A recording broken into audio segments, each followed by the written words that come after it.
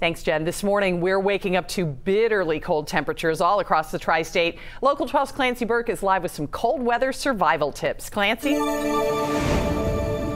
Hey, Sheila. As someone who wears ski pants in anything less than 40 degrees, I'm not happy right now. I just checked my app. It is 8 degrees where I am. And while I can't change that number, I can change how I feel, at least to an extent. I talked to the doctor from TriHealth and I asked her what are her top tips. The first one, stay home. If you don't have to leave your house, especially if you have little ones or maybe you are an older adult, just stay home. But of course, not all of us can do that. So she gave me some other tips for those of us who have to leave our homes. The first one is you want to protect your ears, your toes, your nose, also your fingers. This is so important because these are the first places you will get frostbite. Another tip is to stay hydrated. And on a 90-degree day, this is easy to remember to do, but with these cold temperatures, you might not want to drink a lot of water. You have to, though, and it helps regulate your body temperature. Speaking of which, avoid alcohol. A lot of people think it'll make you warmer. No, it does the opposite.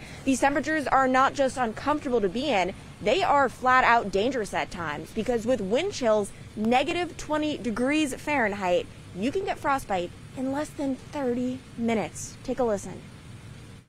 You can, have permanent damage to your muscles and your tendons as well, and your blood vessels.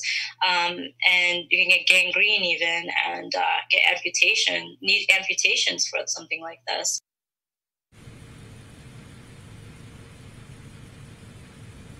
And I mentioned frostbite before, but that is not the only danger. Another one is hypothermia, which is when your core body temperature drops below 95 degrees. Some of those symptoms and warning signs include shivering, obviously just being extremely cold, really feeling that, confusion, memory loss, exhaustion. If you are experiencing any of those, seek medical help immediately. For now, reporting live, Clancy Burke, Local 12 News.